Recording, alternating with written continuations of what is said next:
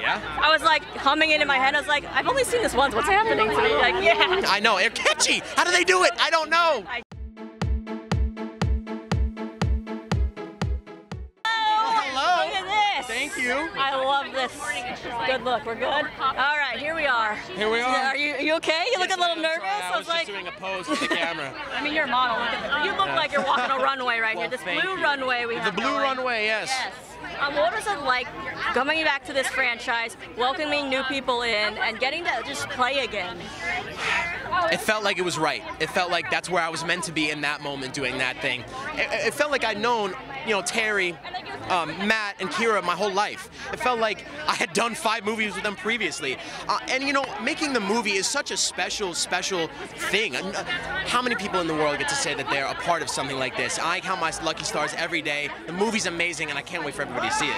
What was your favorite part of this movie particularly? I think having the aliens come in. Terry is one of my favorite people, and the entire one of my best friends, and I love them so much. And like Zombies not only brings other people together, but has brought me together with one of my best friends, and so I'm really thankful for it. And so you met on the movie, you didn't know them? Terry and I met on the movie, and we actually got to live together during Zombies for a while. We were stuck together for stuff, and we just became like inseparable. Yeah.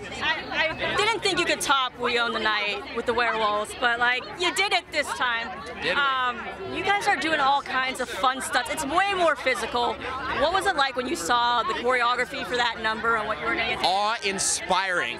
Draco and and Taya and Alicia, the whole choreography team, put their hearts and souls into this movie. And every day when we would show up to rehearsal, they would give 100%. Whether it was Come On Out, Alien Invasion, any of the other numbers, they wanted to make this movie. They wanted to make it as good as possible, and they did. Oh, being a werewolf is really the best thing in the entire world. And for me, like, I've always been a little bit shy, like scared to do anything, and becoming a werewolf, getting to play these really larger-than-life, big, colorful characters has brought me out of my shell. It's so much fun. How tough is it to sing with those bang teeth in?